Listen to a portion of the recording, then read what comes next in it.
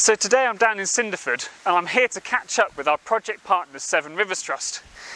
They're carrying out quite a unique part of the ERDF Wild Towns project right here on the Brook.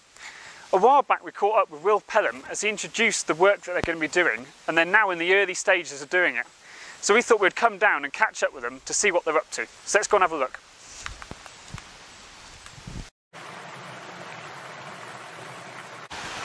Hello, and today is a really exciting day as I'm going to be joined by EMEC, who are going to be undertaking some white claw crayfish surveys. White claw crayfish are critically endangered species, and due to the weir modifications that Sanctus are undertaking, we need to remove as many individuals as we can and take them to receptor sites just upstream. Once the weir modifications have been undertaken, we can allow those individuals to then recolonise their former homes. We're going to be having a look at EMEC's surveying techniques and also the identification of white claw crayfish and the comparison to the invasive signal crayfish. So let's go and find out more.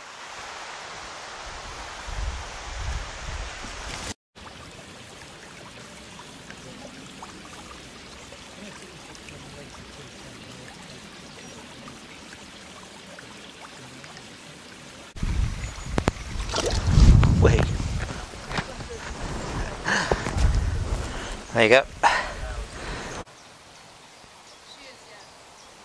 Front of his snout to, in effect, the back of his, before he goes soft. So there's a softer bit, well not that soft, but before he articulated a bit, this hard carapace here. So you measure that, and he is a good size at 39mm. We're here today and we're looking for white-clawed crayfish. White-clawed crayfish is Britain's only native crayfish.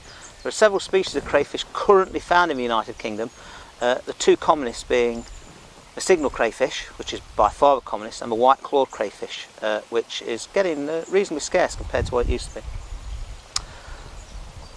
One of the problems is the invasive signal crayfish either usurps the residence of the white-clawed crayfish because it outcompetes it, or it brings with it something called crayfish plague. If crayfish plague gets into a waterway, white-clawed crayfish can't cope with it, so they're quickly lost from a watercourse. How do you tell the difference between a white-clawed crayfish and a signal crayfish? In a white-clawed crayfish, this projection here converges to a point, whereas in a signal crayfish, the two lines either side of a projection run in a more parallel direction.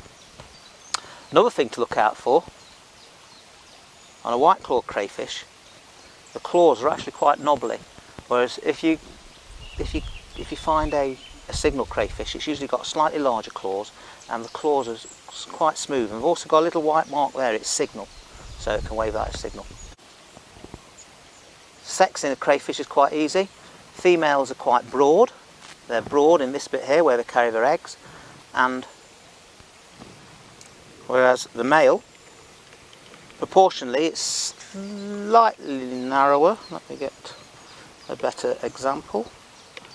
Oh, come on, matey. Slightly narrower, and he has these projections up here, which he passes his spermatophore from himself to the female. So today's been a really interesting day. We found 36 different white-clawed crayfish here in the Brook, from some large adults right down to some tiny little baby ones. It's a really good sign because it shows that the population here is breeding. This is crucial for the white-clawed crayfish, which is threatened across much of the UK. This baseline survey that we've carried out will allow us to draw a comparison from the survey that we've done today to any future surveys. This will allow us to see whether the population here is increasing or decreasing. On our next visit, we're going to be carrying out some electrofishing to see much the same with what species of fish are using the Brook. So check back in a few weeks' time for our next instalment.